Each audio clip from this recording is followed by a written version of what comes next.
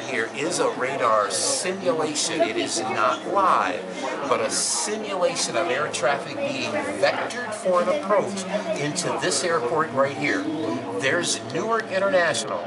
Quick look up here. There you see Newark and the runway configuration. When's the last time you've had your mind boggled? Today is going to be one of those 11 seconds. Oh, why? Did the Air France land already? Okay. But this is going to be the day. I have to prepare you for what you're about to hear. Descend and maintain a certain altitude. Fly or turn to a heading, he's going to give a number. Reduce airspeed, he's going to give another number. You ready to repeat that?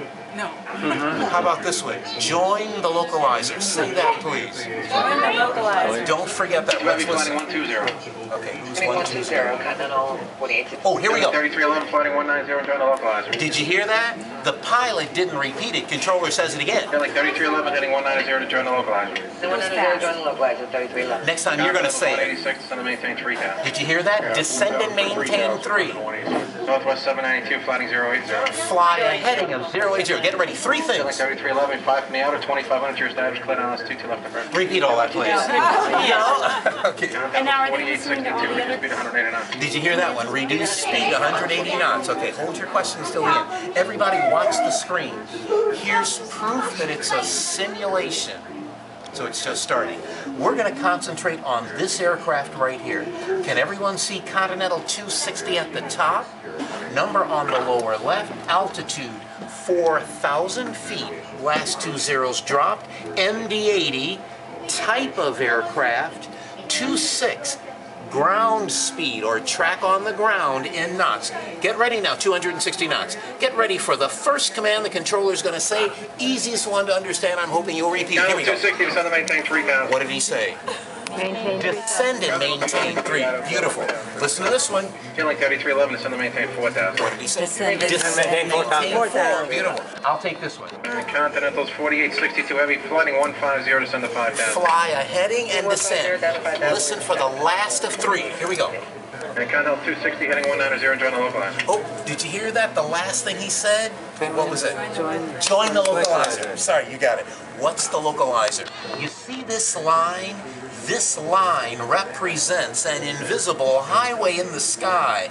It sends out an electronic radio signal the pilot's been told to join. That's the localizer. Now, in just a second, he's going to call out to JetLink 3311 and then say 3 incredibly fast things at 260. Now, last of 3 things. Last of 3. Continental 260, 5 from the outer, 3 to establish, clear down, 22 left approach. Last thing he said. Anyone? That just left goes. approach. Beautiful, cleared ILS instrument landing system. 22 left approach. Now he's been told do more than just join that line. Visualize a funnel. Now he's been told to fly right down the center of that invisible highway. You with me?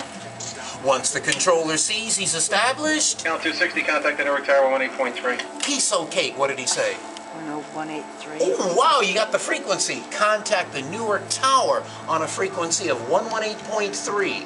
Why? Controller sees he's established on the localizer. Now he wants to hand it off to the next link in the chain. In this case, please remember, control tower. He's switching frequencies now and announcing.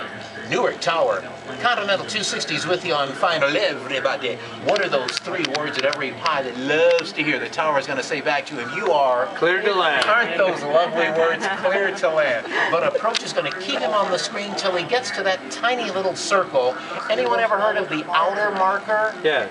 Outer marker, there's a pilot right there. At that point, he's less than 5 miles from the end of the runway. If it's a gorgeous day out like today, the guy in the tower to look up and see the aircraft, he'll probably clear it for what kind of approach? Visual.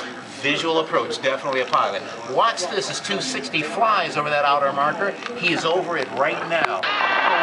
Finally, approach is going to drop him from his screen. He no longer belongs to approach control. Who does he belong to now? Either approach or tower. Just not approach. Either tower or ground. Which one? Tower first. Tower, yes indeed. Answer my question. Be more clear. Shh. I said, who's he talking to? Security.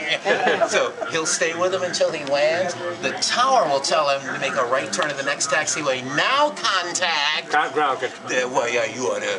121.7 or 9. You're always good on one of those two. It ain't okay. 5. Okay. Ooh, very good. What's 121.5? Guard. Guard frequency or emergency.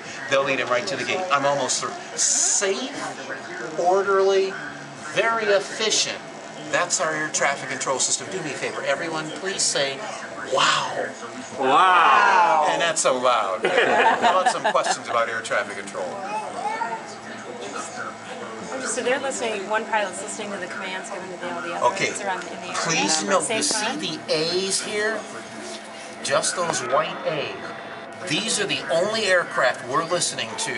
So the last guy in line hears what the first guy hears, which is why they know what they're going to be told. A lot of it's anticipation. Now here, note, please, there's a P right here. You see that?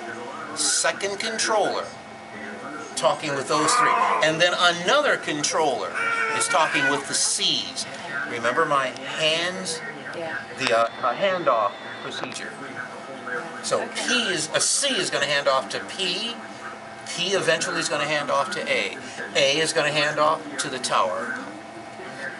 More questions? Oh my gosh. Please do keep in mind, folks, the next time you fly, that there are people who work in windowless rooms just like this. Their only job, keep you safe in the skies.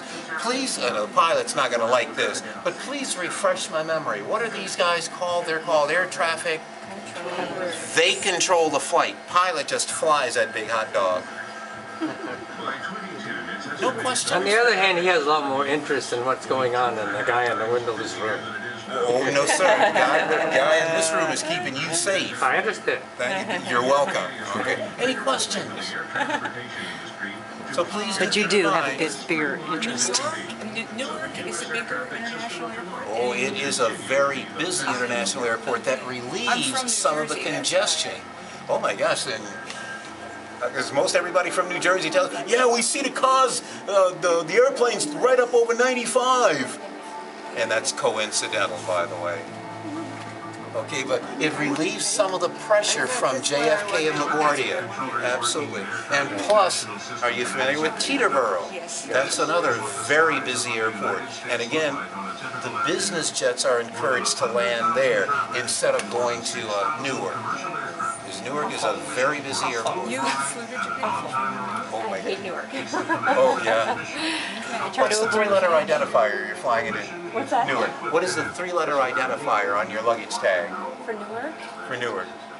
I don't know. I only transit Newark. Oh, really? I know. Okay. EWR. EWR. EWR. You have to fly in there to know that. What's JFK? JFK. Dude. That What's one. LaGuardia? LGA. LGA. Very good. Okay. And do you have any idea what Teterboro is? No. That's TEB. Okay. What is O'Hare? ORD. What does it stand for? Nope. No. Garden. Oh, it's a flower. Yeah, something garden. I forgot. No, it's Orchard Douglas. Yeah, that's was right. the name of it. Oh, Yeah. really? Who's it named after? Right now, Butch O'Hare. And who was Butch O'Hare? World War II Very Navy good. ace fighter pilot. Ace pilot. Okay. Very impressive. Who was his dad? Oh yeah, Who was his dad? he was a crook. What was his name? Don't remember. Fast Eddie O'Hare. Yeah, right. And who did he work for? Al Capone. Al Capone. He was a lawyer for Al Capone. Yeah. To remember that name. Very impressive. My grandson It was is getting his Orchard wings Park. in 2 weeks. No, Orchard Douglas, ORD. It was an Air Force base. Are you from Chicago? Born and raised there. I gave tours of Chicago for 13 years. It's Orchard Douglas. Tour with him. Look it up. I am. Oh, no problem. I'm not worried. It's Orchard Douglas, But ORD. you and I are the only two people in this whole really. Oh, well, but nobody knows that. You got to be an aviation geek to know that. I said, my grandson and their cousins getting his wings in 2 weeks. The Air Force fighter pilot. Oh my gosh! Wow, that's great. Here you go.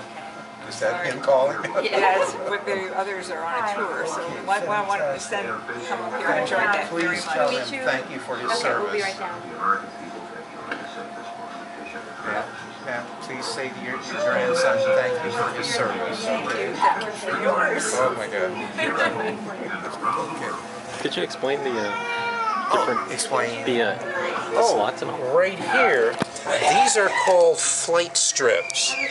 Approximately 20 to 25 minutes before an aircraft appears on the control screen, a flight strip is going to print out at the facility where I work. There's a machine that prints it out automatically. You're quite welcome. So we can anticipate when the aircraft is going to come on the screen, and it has critical information, the flight identification, the type of aircraft. This is a computer-generated number. This is his, oh my gosh, that's his squawk code, and where he's going to enter the screen at SAX. And that's his altitude, which is obviously incorrect here. He's on the ground at that point. Very nicely done. Oh, thank you, sir. Thank you. Okay. Cool. This is what you wanted?